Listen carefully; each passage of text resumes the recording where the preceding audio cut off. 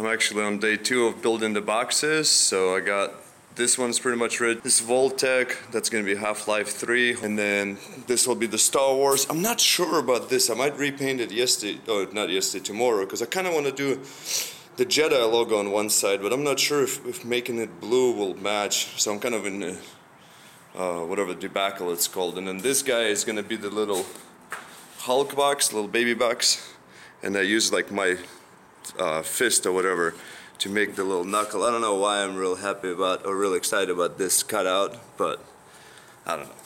So we're gonna have a little Hulk decoration on both sides. I'll be doing all these designs tomorrow. But for now, let's just see how to build the slant box first before we skip ahead and do all this. This will be the third part and final part of my box building bonanza. So let's get to it.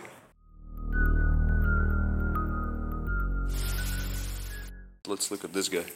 So for a 20-inch box, I did the dimensions already. So base is 22, top is 17.5. Height is 18.5 for me, because I'm gonna put a rubber mat here, which will create a thickness, or 19.25, which is the side on this box. And then you got, for the other side, because they do kind of come in and line up here, so we gotta lose, it's 3/4 inch plywood, so we're losing 1.5 inches, so you got 20.5 and 16, but I'll write all the measurements down later. So 2x8, really high-end piece of plywood. It's a bit of a heresy to sacrifice it for a box, but these are, you know, desperate times and all. So first thing we're gonna do before we even start cutting it is I'm gonna cut the little edge off here at an angle. The slanted box is quite a bit trickier to build, so first thing we'll do is go ahead and line it up here. So now we'll do 18.5 inches, and we're gonna cut 4 sides of that.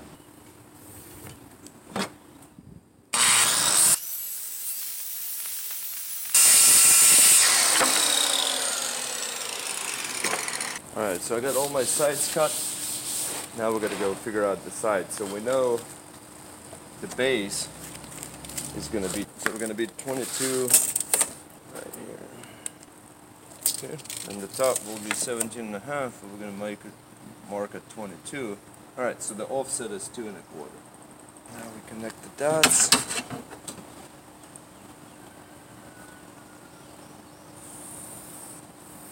And so one side is 17.5 by 22. The other one will be shorter, so we're going to do 2 different ones. The offset is 2.25 inches though, so I'll still use my jigsaw for this, just because I still have to make the top, but I want to screw all this together before the top is built. So we're going to go ahead and jigsaw this all out. The other side is going to be 20.5, and the offset is still 2.25 on one side. And then 20.5 minus 2 inches, so here, minus 1/4 inch, 18.25.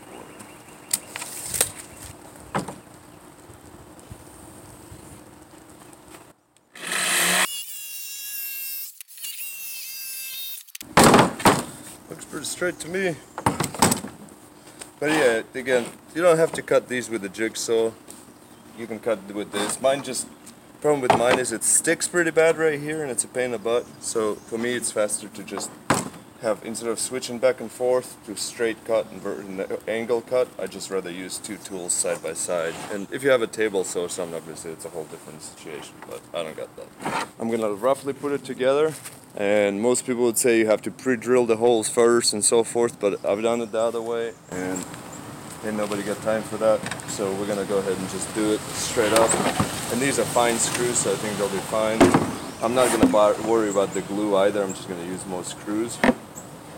And the other boxes that I've built in the past were much sturdier than any of the other ones I've used, so I'm just gonna go with what I know. It might not be theoretically perfect, but it works darn well in real life. I'm like in a fort now.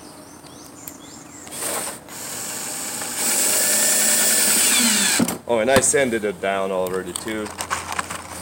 So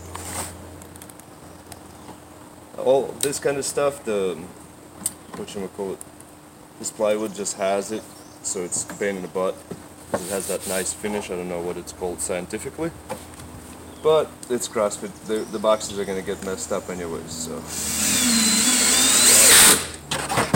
When you get the idea, I'll do the last side. And so I haven't cut the top part yet because I want to take a measurement first to see where we at right here. So we're still at 17.5, but now it'll be 17.5 at the bottom and slightly tilted in because we're gonna make it nice. Plus I want to confirm as well because sometimes I do make mistakes, so I just want to make sure I don't do any janky business.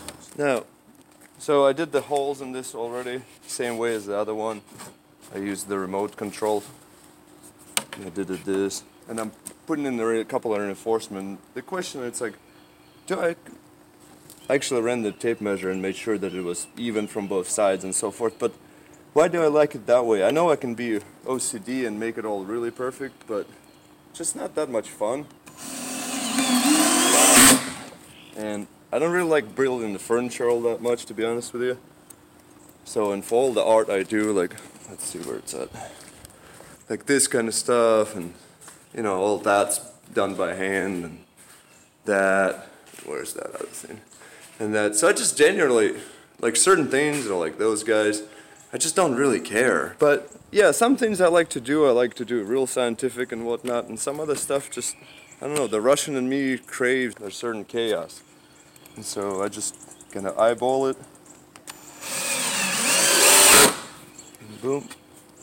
And boom goes the dynamite. It just works. So I don't know if it's a strategy good for everybody. You can measure exactly the right amount, but close enough. I mean, this is like 5.5, 5.5. This one's about 6 inches. So I'm off only by what, ½ inch, ¼ inch. And it'll all be painted anyway, so it's close enough. Let's go straight into the human experiment part.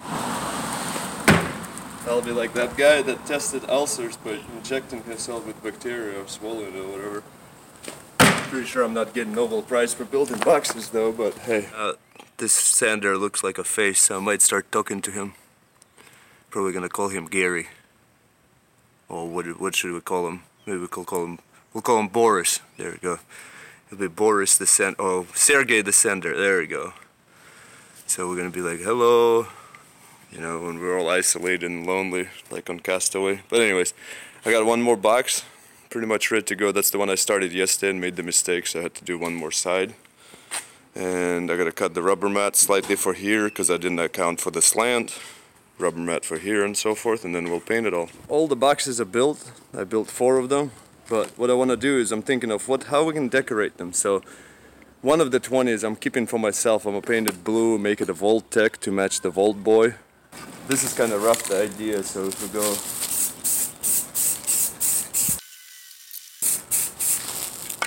Now we can do a positive space thing too. This is just a kind of a scratch idea.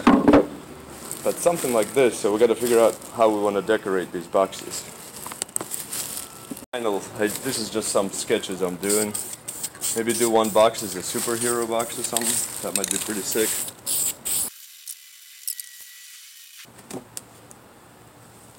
Look quite right. Might show you the backside later, but we're gonna try this and just see kind of how this works as an idea. I would brush it all first and so forth, but for now, let's try this on. Rubber mat on top of this. I cut it out already.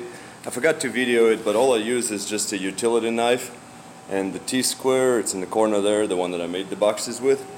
And I just measure it and go score it. I might show a video later, but it's not that interesting. It's not that. Pretty happy with the day's progress, so let's get out of the sun before I burn too bad. But thanks for watching. Great success. Come on, get up here. Alright, there you go. Come on over here. Stuck. Over here. No? Alright. Stay right there. Good boy.